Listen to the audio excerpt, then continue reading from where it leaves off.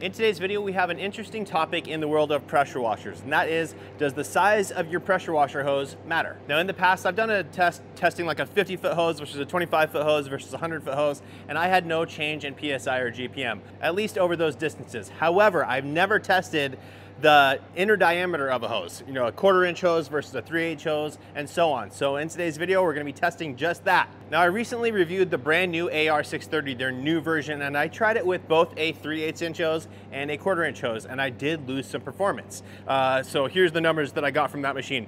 With a 3/8 hose and the specific nozzle I was using, I was getting 990 PSI at 2.327 gallons per minute.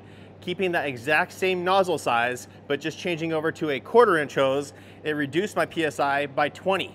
So it was at 970 PSI and also dropped my GPM down to 2.31. So in order to test that a little bit deeper, I have the brand new Ryobi 1.8 GPM. This is their automotive pressure washer, and I'm gonna be testing it with 3 different hoses, PSI and GPM, to see what the differences are. So we're going to be using a 3/8-inch hose, a 1/4-inch Uberflex hose, and then also the hose that it comes with. This is a 40-foot hose, but the diameter is quite thin. Let me go ahead and show you guys in comparison, a 1/4-inch Uberflex versus this one. You can see it's quite a bit thinner. I don't know what the inner diameter is of this thing. I don't think it's listed.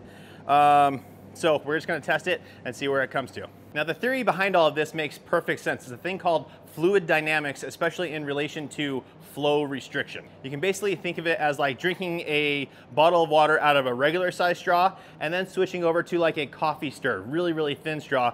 As you're sucking in, you can feel the resistance from it, and that is what is going to be causing this issue. Because of the narrower size, the water is passing through that, and even though there's a tiny, tiny orifice at the end, which is why I didn't think this made a difference, but now looking into it a bit more, it does. There's something called friction loss. The water is passing through the smaller diameter, and there's more friction going through, versus like a 3/8 hose, where there's more, a larger opening for all of the fluid to just go through without any friction, or at least less friction. All right, guys, so the test is gonna be very simple. I have the Ryobi 1.8 automotive pressure washer right here. The water hooked up to it. I'm gonna fire it all on here in a second. But basically, I have my brand new, very accurate, very expensive Ashcroft PSI gauge. This is a digital PSI gauge, and we'll be testing the PSI into a bucket and also testing the GPM at that rate. So I'm not gonna force you guys to watch a minute of runtime with each of these. The first one we'll show you, and then the subsequent ones after that, I'll just let you know where the numbers are coming in. All right, guys, so for test number 1, I have the unit all set up now. So we have the PSI gauge right here, right before the gun. Now, why am I doing that? In the past, I do sometimes test at the nozzle. The reason I want to test it here and not there is because this can also cause even more loss, because it's going from a 1/4-inch up to a 3/8-inch to be able to fit the gauge, down to a 1/4-inch, so that fluctuation can cause some disparity there. So we're doing it right here, and that's how we're gonna test all of them. So I'm gonna go ahead and insert this and pull this through here. So we have the 40-degree nozzle that comes with this machine, okay, in the bucket. Now, what we're gonna do is test this thing for 1 minute. So I'm gonna set a stopwatch. We'll test it for 1 minute, and I will also let you know where we're sitting with the PSI on this machine. So just right now, as we're sitting, because there's, the unit is pressurized, we're sitting at 308 PSI. Let me go ahead and get this all sorted with the timer, and we'll get going. All right, guys, timer is ready, and here we go. All right, guys, so for PSI, we're bouncing right around here, so we're gonna call it 845, because we're kind of bouncing between the two. So that might be a little bit generous, but 845. All right, there's our 1 minute mark, so let me go ahead and weigh this up, and I'll let you guys know where we sit. All right, guys, so I just went ahead and weighed this out, and we are coming in at 1.58 gallons per minute. So we're gonna go ahead and switch on now to the 1/4-inch hose, and we'll go from there.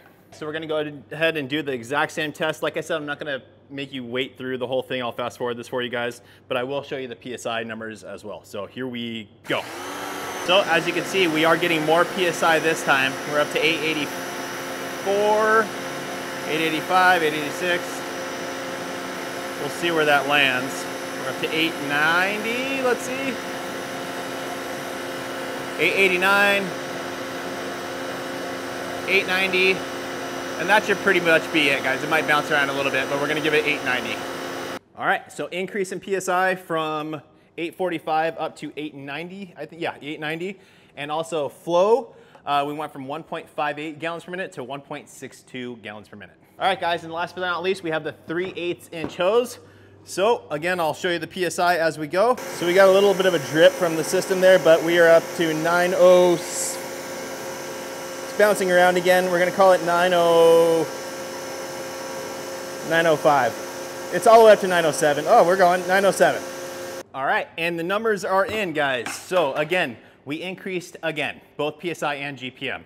So we are now at 907 PSI, and we are at 1.64 GPM. So that increased from 1.62 and 890 PSI. So one other thing to note is amperage. Did that change the amperage? And the answer is yes, I was monitoring that as well. One caveat though, as these things, as pressure washers warm up, the oil starts going through the pump and all that kind of stuff, they get a little more efficient, start to drop the amperage and all that kind of good stuff. With that said, you know, I use the smallest, the most restrictive hose first, right? So there could be some variance included with that, but probably not too much. So here are the numbers that I got. With the factory hose that the Ryobi unit comes with, the really thin one, I was getting 13.4 amps. Switching over to the 1/4 inch Uberflex, 13.1 amps. And then with the 3/8 inch hose, 12.9 amps. So yes, it affects it on every level. A significant amount, no, right? Percentages wise, it's not a ton. My personal recommendation here, for me, I still go with a 1/4 inch hose. That's just my personal preference here, guys. I'm still getting plenty of performance out of it, and the lightweight feeling of the 1/4 inch hose versus the 3/8 hose is well worth the sacrifice and a tiny bit of performance for me. So for me, 1/4 inch for sure is still where I'm gonna go. To be perfectly honest with you, I have a 3/8 inch hose on a retractable hose reel in my truck, in my mobile detail setup.